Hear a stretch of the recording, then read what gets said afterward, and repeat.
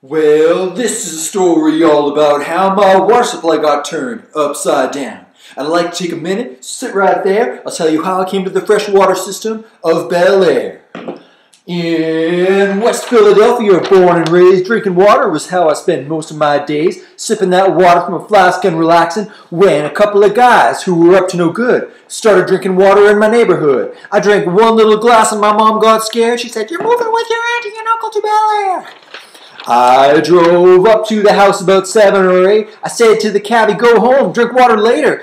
Went up to the door. I was finally there, here at the freshwater system of Bel-Air. Yo, Carlton, man, you gotta check this out. This water, it just goes down the drain. Man, this is crazy. Let's see if I can catch it. Whoa, that works! Oh, that's great. We didn't have this in Philly. Will, what's that sound I hear? You better not be wasting water. Yes, you are wasting water again. That's the 3rd time this week, Will. Now, you might think water's so common because we've got this big ocean around us by Bel-Air, but it's not true. Of all the water in the world, only 3% of it is fresh water. You think that's still a lot, Will, huh? Well, you know what? We can't get to most of it. Because of that, 77% is ice. You think you could just drink ice, Will? You think you could just take a bath, Will, do you? You want to take a bath in this, Will? Well, you can't. Try taking a bath in there and see how you make out.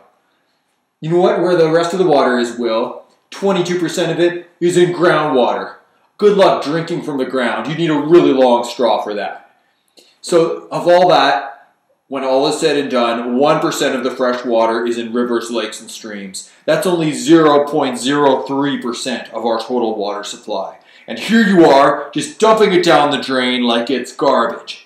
And don't even try to drink that salt water, because while salt is essential to human life, regulating our blood pressure and neurological function, too much of it will increase your blood pressure to dangerously high levels, just like you're doing to me right now. Yo, but Uncle Phil, I like having salt in my popcorn. That's always great. See? Oh, man. Man, I could just eat this salt all day. Ooh, yeah, there we go. Isn't it great, Uncle Phil? It was a good year. It was a good year, Uncle Phil. Will, you think that salt is so tasty? How would you like to have it in your water every day? Let's give it a try. I'll fix you a nice glass. Just like popcorn, right, Will?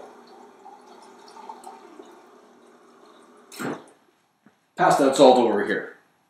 Come on, hurry up. Okay, ready, made to order. Yeah, how about that? Ocean fresh. You want a nice big swig, Will? Huh, do ya? No, I didn't think so. You know, that salt water in the ocean, it's 3.5% salt. And you might be wondering, Will, what elements are in there? Well, it's sodium and chlorine, known as sodium chloride.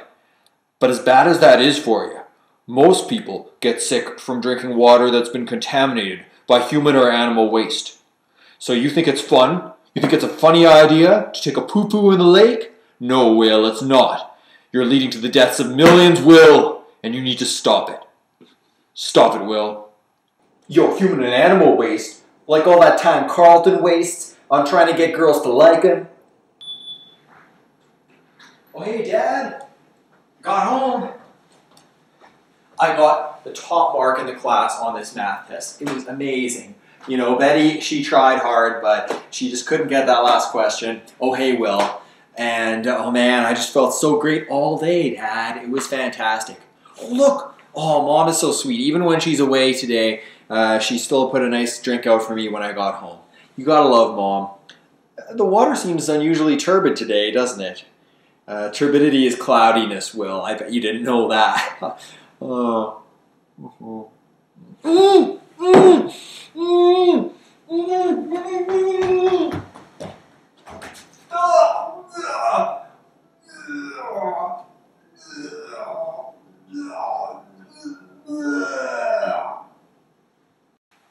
Ah, Carlton, you'll be fine. Just like I know you're going to be a fine lawyer someday. Ah, that's my boy. But Will, safe drinking water isn't the only thing you should be grateful for. You should also be grateful that you're able to lather up your soap and enjoy your showers in the morning. Because we have soft water. If you have hard water, the high amounts of calcium and magnesium make it very hard to lather, and they leave mineral deposits. Soft water, on the other hand, has got more salt in it. Yeah, Uncle Phil, that's real interesting and all, but I just got to make a call first. Just give me a second. Yes, hello, Boredom Hotline. I'm here to report a very boring Uncle Phil here. He keeps talking about salt water, and I think if he keeps on talking, I'm going to shrivel up and die. So please, send help.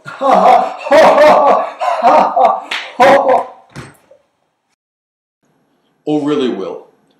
You find the matter of life and death, of safe and unsafe water, boring? Well, I'm sorry, Will, but it's not.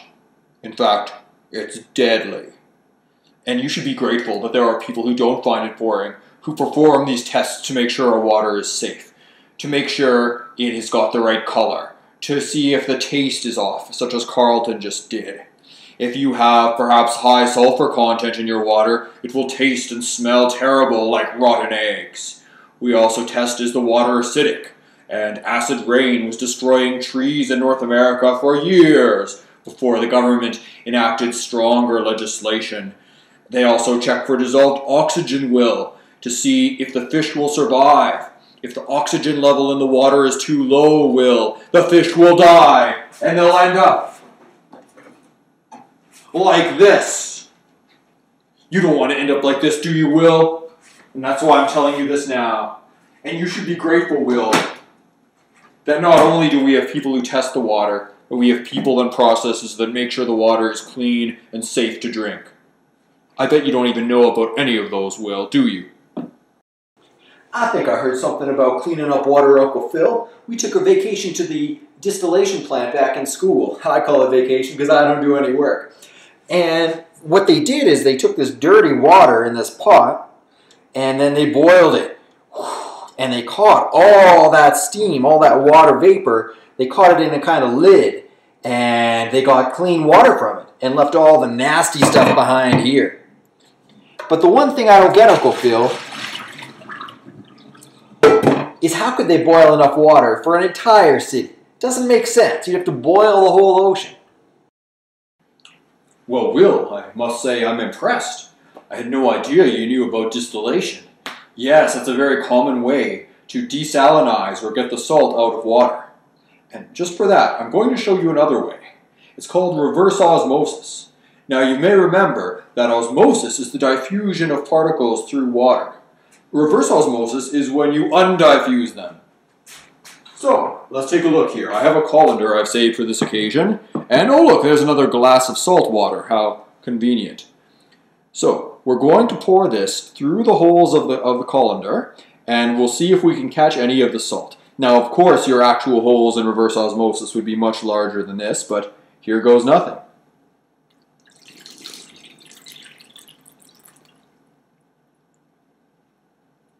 And we've got a lot of salt left behind in the glass.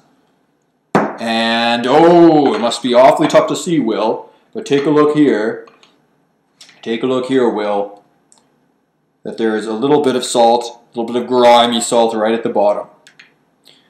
But you were right when you said that's very expensive. And if you have millions of people, it's very difficult to use desalinization methods such as distillation or reverse osmosis to get enough water for the whole population. It's why it's usually done just in places where they don't have a freshwater source readily available. Israel comes to mind because they've got the Mediterranean Sea and the Dead Sea. Not a whole lot of fresh water, though. And when we have fresh water, now there are other dangerous bacteria and other things in that fresh water that we don't want to drink. And so often we'll use chemical treatments. And so chlorine is one of the chemicals that's often put in to kill the bacteria. And if you've ever been to a swimming pool, you know you don't want to drink that chlorinated water. The amount of chlorine is much less in drinking water, but that's typically how we treat water. Now, Will, I got to say, I was wrong about you. Maybe your mother was right, sending you here from the mean streets of Philadelphia, where those men were drinking water. You've made me proud, boy. You've made me proud. Well, gee, Uncle Phil, now that we've talked about it, I feel real bad about wasting that water earlier. I just wish there was some way I could make up for it, get the water back. Hey, you know what? It's not gone forever. The water's just down in the sink. All I've got to do is take the sink apart and we get the water back. Cover me, Uncle Phil. I'm going under.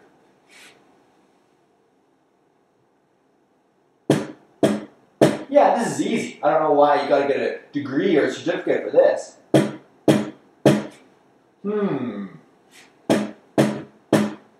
Uh-oh. That don't sound good. Well...